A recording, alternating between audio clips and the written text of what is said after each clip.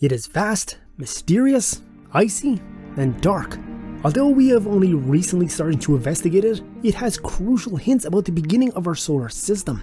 This icy region, known as the Kuiper Belt, is home to trillions of objects that are left over from the formation of the solar system itself.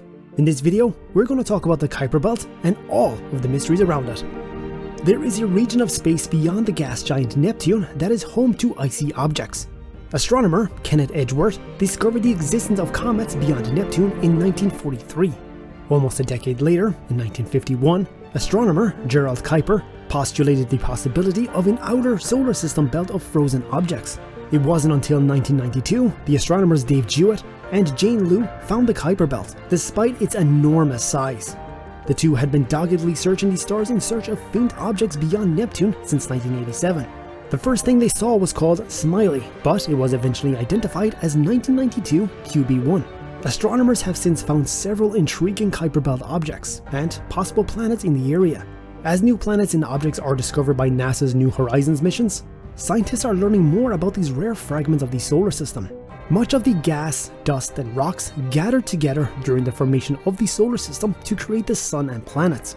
The majority of the leftover debris was then carried by the planets into the sun or outside the solar system. However, as they slowly circled the sun, objects near the periphery of the solar system were far enough away to avoid being pulled in by the gravitational pull of the much larger planets like Jupiter. The Kuiper Belt and the Oort cloud, which are further out and spherical, are home to the solar system's oldest materials and can shed light on how the solar system was formed.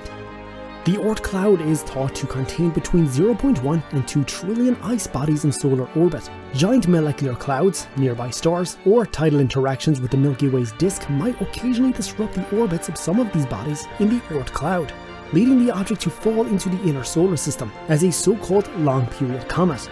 These comets have extraordinarily huge eccentric orbits that take thousands of years to complete a full round around the sun. They have only been spotted in the inner solar system once in recorded history. Because Kuiper Belt objects are so far apart, measuring their size is challenging. The Kuiper Belt's object's projected diameter is determined by assumptions about how reflective the object's surface is. The Spitzer Space Telescope's infrared scans have revealed the size of the majority of the biggest Kuiper Belt objects. The Kuiper Belt may have been formed closer to the Sun, close to where Neptune currently orbits, which is one of the hypothesized models of the solar system's creation.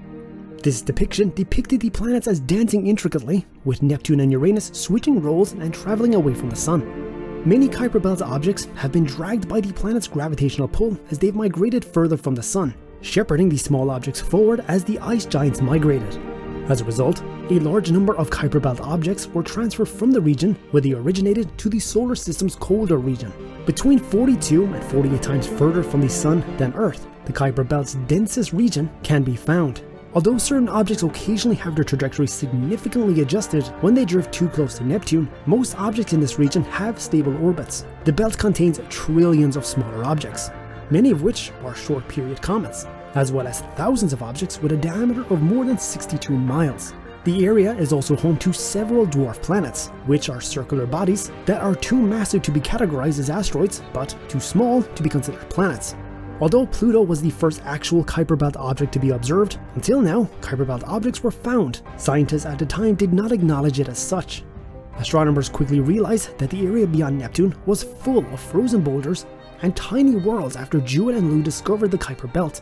A Kuiper Belt object named Sedna, measuring 3/4 the size of Pluto, was found in 2004. It is so far from the Sun that one orbit takes around 10,500 years to complete. Sedna has an eccentric orbit around the Sun that varies in size from 8 to 84 billion miles, and it is around 1,100 miles broad. Mike Brown, an astronomer at the California Institute of Technology, who found this item as well as numerous other Kuiper Belt objects, stated that the Sun seems to be so tiny from the distance that you could fully block it out with the head of a pin. Astronomers found Eris, a Kuiper Belt object that is somewhat smaller than Pluto, in July 2005. Nearly 100 times further away from the Sun than Earth, Eris orbits the Sun once every 580 years. Some scientists were made aware of the difficulty of classifying Pluto as a full-scale planet as a result of its discovery. A planet must be big enough with the Kuiper Belt surrounding them. Pluto and Eris had failed to do so. Pluto, Eris, and Ceres, the biggest asteroid, were consequently reclassified by the IAU as minor planets in 2006. In the Kuiper Belt, the dwarf planets Huame and Makemake were also found in 2008. Now, astronomers are questioning where Huame still qualifies as a dwarf planet. Scientists discovered the object is more elongated than circular in 2017 when it passed between Earth and a bright star. One of the characteristics of a dwarf planet is roundness. A day on Huame only lasts roughly 4 hours, since its quick rotation may be the cause of its elongated shape. A hypothetical planet, called Planet 9, is supposed to orbit the Sun at a distance that is roughly 20 times further from it than Neptune's orbit and 600 times distant than Earth's. At its closest, Neptune's orbit is 2.7 billion miles from the Sun. Planet 9 hasn't actually been sighted by scientists. By observing gravitational effects on other Kuiper Belt objects, its existence was deduced. In a 2016 report that was published in the Astronomical Journal, researchers Mike Brown and Konstantin Batygin from the California Institute of Technology in Pasadena revealed the proof for Planet 9. After speculating on the possibility of Planet 9, a small dwarf planet beyond Pluto, in 2014, the duo has spent the following 6 years working on the deepest study of dim objects in the solar system.